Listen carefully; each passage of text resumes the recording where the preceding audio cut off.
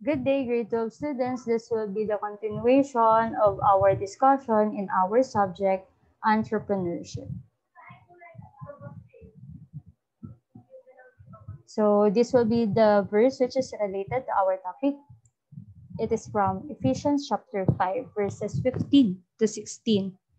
So be very careful then how you live, not as unwise, but as wise, making the most of every opportunity because the days are evil. So if we will make a decision, it says that we should be very careful and be wise. So how to be wise?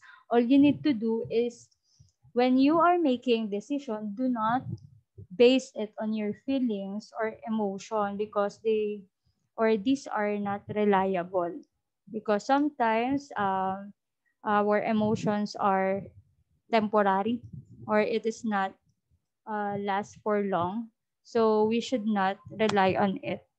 Then the next one, how to be wise. All you need to do is to apply everything that you learn or all the knowledge and wisdom that you have.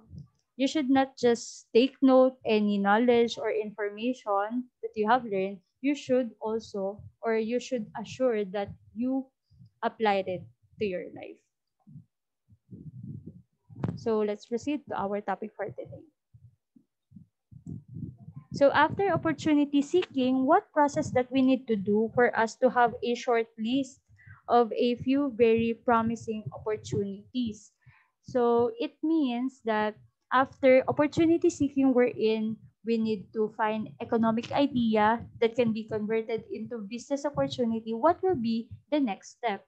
Diba? As I require you last time to create or to list 3 business opportunities within your environment. So as that or by that list, as you can see, we have a lot of choices, but we just need to choose the best one. So this method or this next step of our business implementation, all we need to do is to do this one, opportunity screening. So what is opportunity screening? It will help you to narrow down or to select, to choose what will be the best opportunities among your list because we need to choose or to select the best opportunity because we just have a limited time, money, and resources that we are willing to give for our business. So by that, before we craft our business plan, we need first to narrow down or to choose the best business opportunity that will have or we will devote ourselves to give time, money, and resources for that business. So by this opportunity screening, we will know what will be the best opportunity among our list. So first one, in your mind, kindly answer this question. So kindly review first your business proposal that you have last time when we have our first written work. So first one, do I have the drive to pursue or are you willing to pursue this business opportunity until the end? The second one, are you willing to spend all your time, effort, and money to make your business grow or to work? Then the last one, are you willing to sacrifice your existing lifestyle? It means you will make time. You will change your lifestyle and to make time for your business and your emotional hardship like distractions or discouragement as you have your business and forego my usual comforts to succeed in this business opportunity.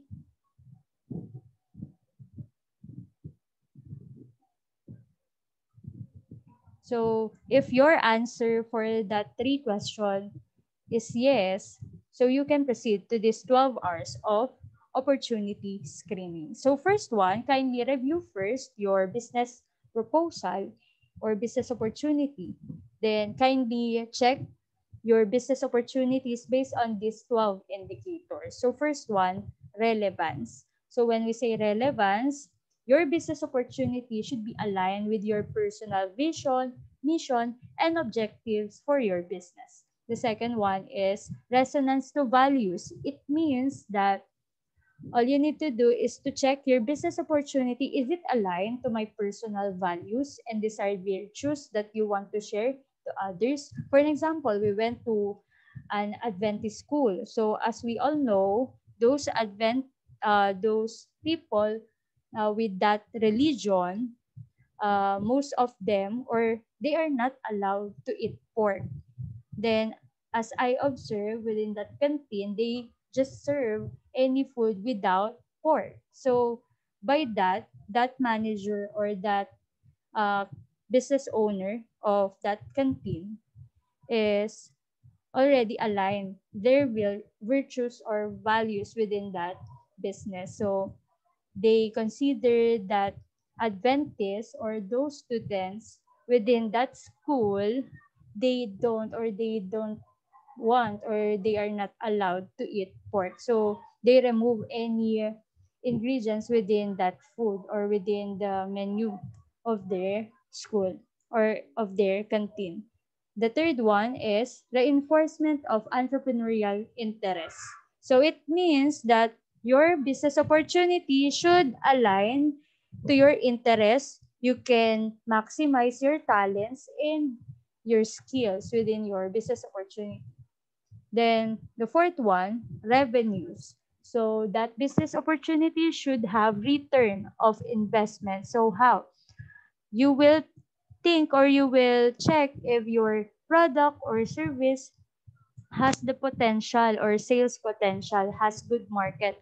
Are those target market or are your customer are willing to consume or to buy your product or services? If yes, it has sales potential. Then number five, responsiveness. When we say responsiveness, it should meet the needs or the underserved or unfulfilled needs and wants of your target customer. So if your product or services can meet the needs of your customer, it is responsive.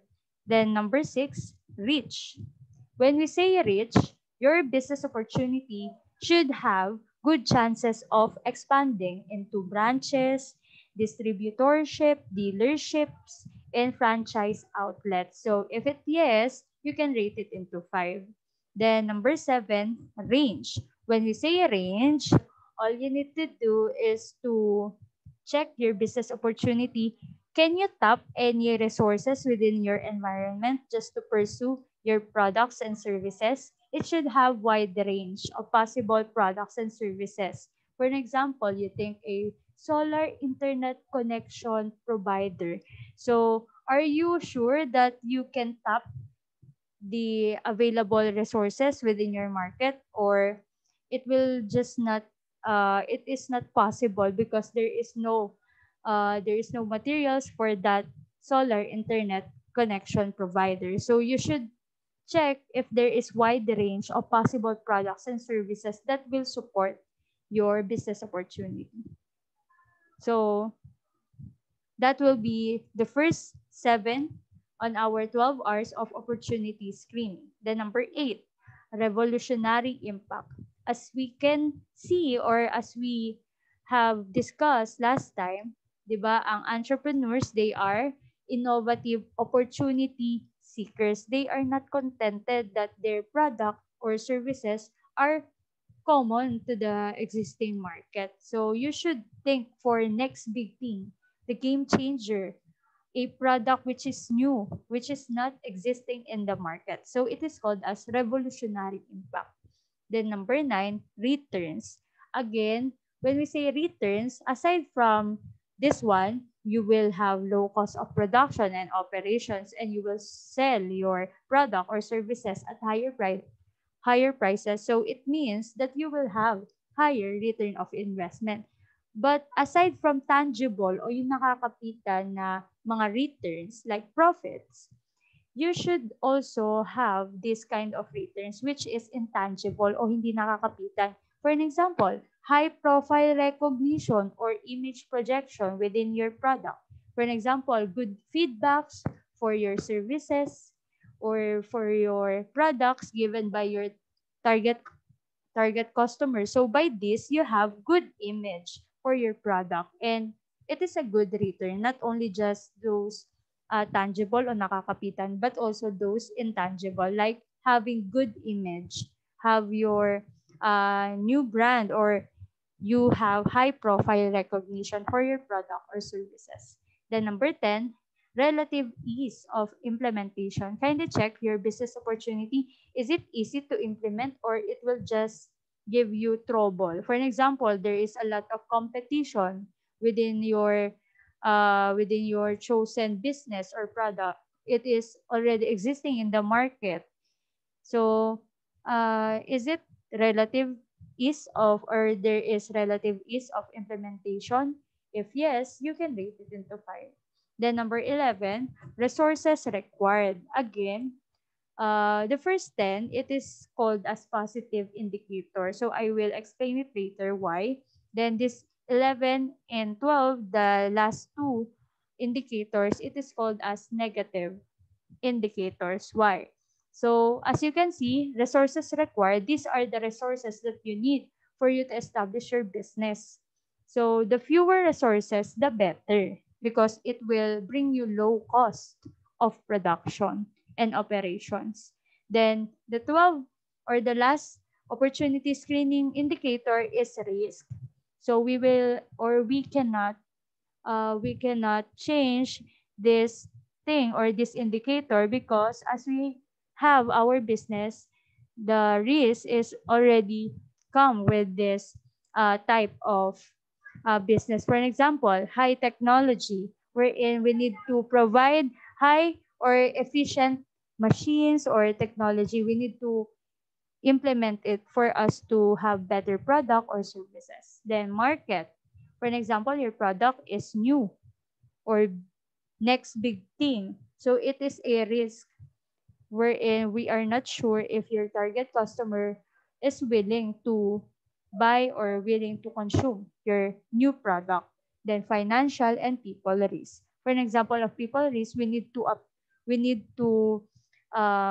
to accept, or we need to choose the better employees, or it can be business partners for our business. So by this, we will have, or we can face risk within our business implementation. So that will be the 12 hours of opportunity screening. So this will be our matrix for our 12 hours of business opportunity. First one, so as you can see, these are the 10, or the first 10, it is called as positive indicators. These are, it can say, or according to this matrix, the more it has relevance, resonance, and your interest is used within that business and others, it is more better. It is the best opportunity. So the higher the rate, according to this first 10, it is better. So for an example, relevance. For an example of business, my mission or my goal is to provide a public transportation vehicle which is cheaper and it is safe. As of now, we have, di ba, we experiencing pandemic or spread of COVID-19 within our environment. So my mission is to still have safe public transportation. So I will think a product or services. So I chose to have a double-decker jeepney. So that double-decker jeepney, it is aligned to my relevance, or it is related to my mission, vision, and goal. So I will rate it in relevance, I will rate it into 5. So your rating, you will multiply it to the given weight, which is 2. So 5 times 2, your score for relevance to your double-decker jeepney business opportunity will be 10. So next one. So as you can see, the resonance, your values, for an example, my values, or one of my virtue is to help others. So by that double-decker jeepney, I can help those drivers to still have the number of their desired number of passengers, and for those passengers, they will have safe public transportation or public any vehicle for their transportation. So by this, I can rate it. In resonance, I can rate it into 5 because it meet or it is aligned to my virtues or values to help others by my business. So by this, if you already rate your business according to these indicators, you will sum it up until those to the last indicator. So what will be the last two indicators? It is called as, so let's see, it is called as the negative indicators, wherein the lesser these indicators, the better. For an example, for an example, as you can see, the rating, it is inverted. So kanina, as you can see, it is from 5, 4, 3, 2, 1. It is from the highest to lowest rating. So in the second indicators or the negative indicators, as you can see, it is from the lowest rating to highest. So by this, it is inverted. And we should be mindful that the fewer resources and risk, it is much better because these are considered as negative indicators.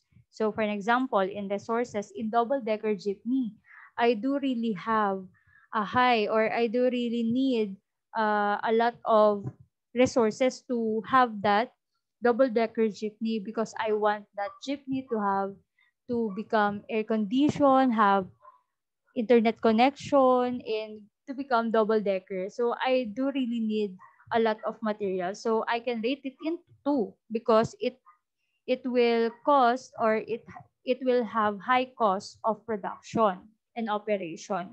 So 2, you will multiply it into 1 by the given sample weight. The score for resources will be 2. Then the number 12, and number 12, risk.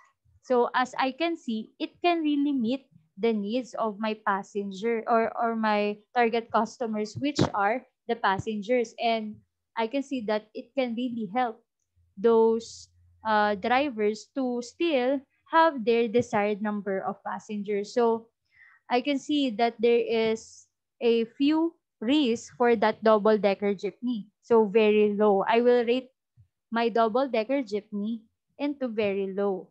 So by this, you will multiply your rating, which is 5, times the given sample weight, which is 3. And the answer for or the score for your risk indicator will be 15. Then from first indicator until 12, you will sum it up. All the scores, you will sum it up, and that will be your total score. So again, please be reminded that in opportunity screening matrix, the first 1 to 10 indicators, it is called as positive. The more that indicators, the more that you have that indicators, it is better. Then the second one, the 11 and 12 indicators, it is called as negative because the fewer you have that indicators like resources in risk, the better. So the opportunities with the highest total scores, please be reminded, that will be the best ones for you. Again, the highest total scores are likely the best ones for you. So by your list, a lot of business opportunity that you have written within your list, you can easily choose which will be the best one. So you can proceed to your business implementation. So for our group activity, that will be the end of our discussion. For your group activity, all you need to do is to list to think 2 opportunities that can be found to your surroundings. Then the second one, kindly think what will be the business opportunity for your possible economic ideas that you can found within your environment. Kindly think one in each business opportunity. Then kindly think any product or services that will meet the needs or the problem. It can be invention, it can be competition. that will meet the needs of your target customer. Then the last one, compile the listed opportunities and business proposals. So I will wait for your group activity until April 15. So if you have any question, you can send or leave a message on my messenger account. So that will be the end of this video. Thank you for listening.